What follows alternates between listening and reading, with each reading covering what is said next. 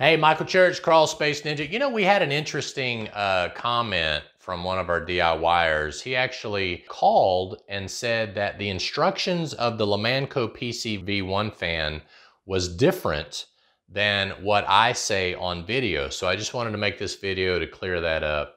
Stay tuned.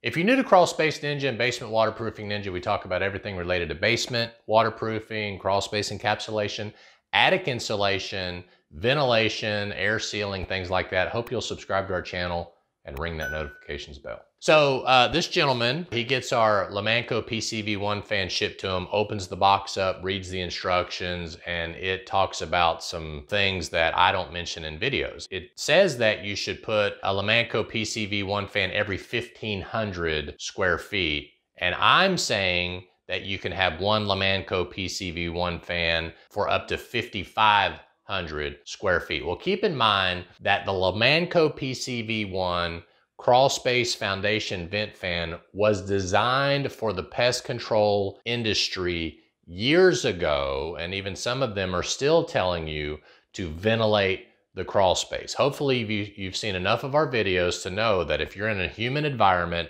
and you're bringing in a lot of outside air into the crawl space, it just causes the crawl space to explode with humidity. So their instructions for the PCV1 foundation vent fan is based on what the code says for an open ventilated crawl space. I just want to make that clear. So when you open the box up and you read the instructions, it's assuming you have an open ventilated crawl space. In other words, they don't take into consideration what the EPA recommends for a closed encapsulated crawl space. So that's where the problem lies. What the EPA says, the Environmental Protection Agency says that if you're going to encapsulate the crawl space, whether you install a dehumidifier or not, which, oh, by the way, you should always install a dehumidifier. I know you're thinking you shouldn't, but you should. Whether you install a dehumidifier or not, if you seal the vents of the crawl space, you should have a fan that blows out of the crawl space to get those soil gases and different things out of the crawl space. Otherwise, they'll come up into your home.